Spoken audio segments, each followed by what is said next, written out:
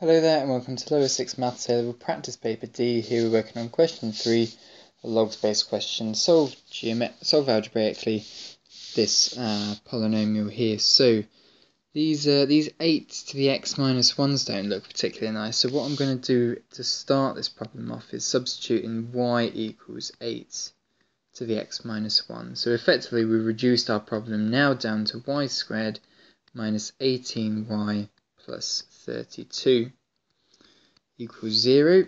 Okay, and we now solve this and we'll bring the 8x minus 1 back in later. So I think we get here a minus 16 and a minus 2. So here we have y equals 16 and y equals 2.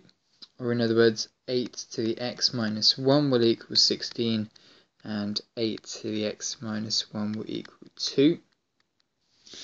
Okay, so now what we have to do is we have to calculate these powers of x here. So what we can do is we can take logs, and what I'm going to do is use my calculator to do the most of the work here. So x minus 1 equals log base of 8 of 2.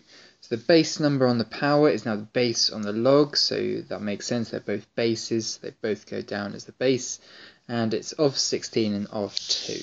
Okay, so get your calculator out, and the button you're looking for is the button 2 under the menu button under the integral symbol just above the cos.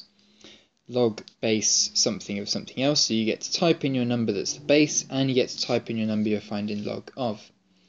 So doing that, I get log 8 base 2 x minus 1 will equal a third.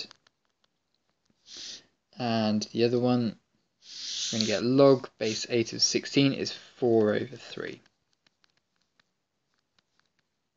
And that kind of makes sense here. The cube root of 8 is 2, that makes sense. And then if you cube root 8, you get 2 to the power of 4 will give you 16.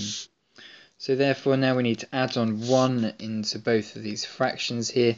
So 4 thirds add 1, we get 7 thirds. And 1 third add 1, we get 4 thirds. So your two answers here, x equals 4 thirds and x equals 7 thirds. 5 marks.